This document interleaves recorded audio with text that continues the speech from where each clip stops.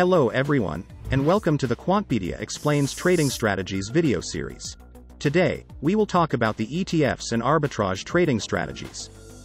Hello everyone, my name is Radovan Vojtko and I'm CEO and Head of Research in Quantpedia. Today I would like to discuss arbitrage strategies that are related to ETFs. But firstly, let's go through the definition of the terms. So what is the exchange traded fund and what is the arbitrage?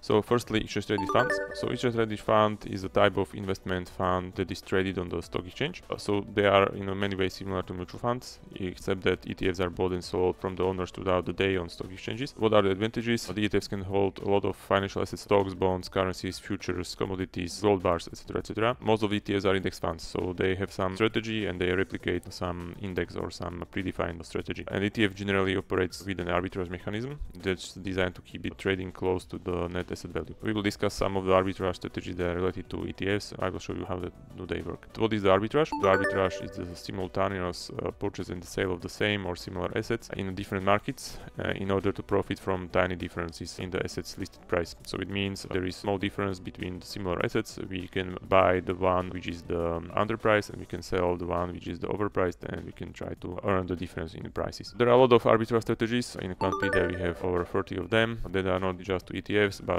to stocks, commodities, futures, etc., etc., etc. I will discuss 3 blog posts that are related to ETFs. So firstly, what we can do is we can utilize anticipated ETF rebalances. So as I mentioned before, ETFs are investment vehicle that usually tracks some passive index. So they are usually passive. When they are passive, usually the trading strategy of the ETFs or investment strategy of the ETF is somewhere discussed and written.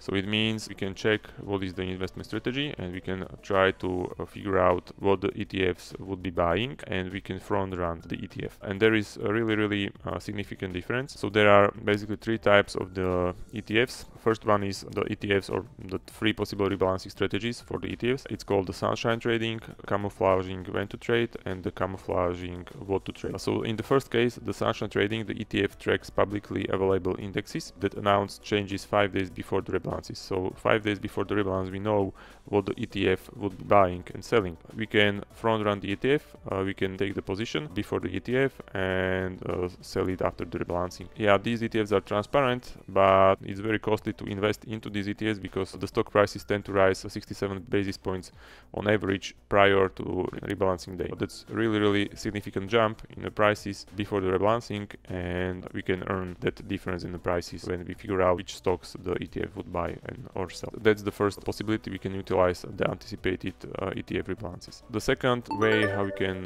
do some arbitrage trading with the ETFs is to use the ETF flows, and we can try to predict subsequent daily ETF performance. So once again, it is possible to get information or to calculate what are the flows into the ETFs. We can then calculate what is the unexpected ETF flow, so what is the ETF flow that is expected, and what is the unexpected ETF flow, so extra flow into the ETF.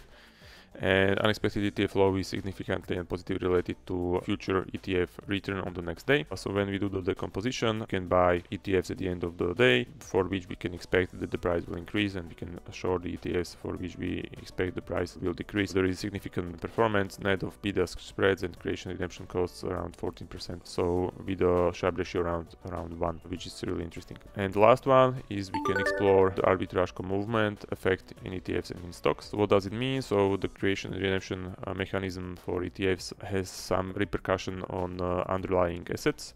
So when the ETFs are holding the stocks, we can calculate which stocks from the ETF are the most susceptible to arbitrage or are most sensitive to arbitrage, and which stocks are the least sensitive to arbitrage trading based from ETFs. And what we can do, so what is the strategy proposal based on the findings? We can build a final long-short portfolio. We can go long the high arbitrage sensitivity portfolio or high arbitrage sensitivity stocks, so the stocks that are mostly sensitive to arbitrage from the ETFs.